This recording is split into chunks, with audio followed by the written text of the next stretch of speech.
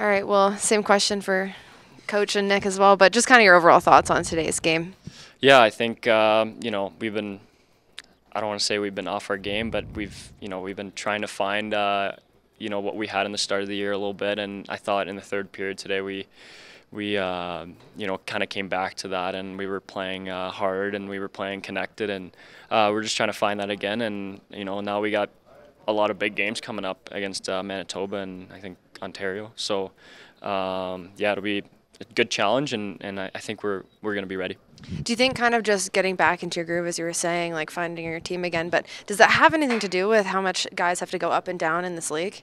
Yeah, I mean things change obviously, but then you need obviously guys to step up, and I think we've had guys that have been contributing every other night, so it's good to have that depth through the lineup, and guys are doing a good job.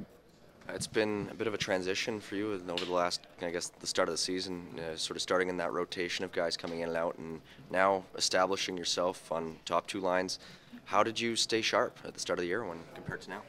Yeah, I mean it's kind of sticking to the process. Obviously, I think I got even better than I have right now, and I want to be better. And it's just about like trying to help the team every night. So my mindset is just doing the little things right, and the rest will come. So yeah, that's got to be the mindset for every guy, and that's what I'm trying to do. When you were breaking down on Eriksson Ek, were you always thinking doing that move?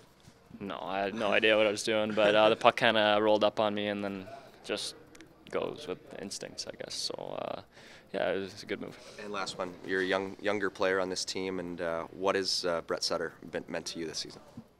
He's been awesome.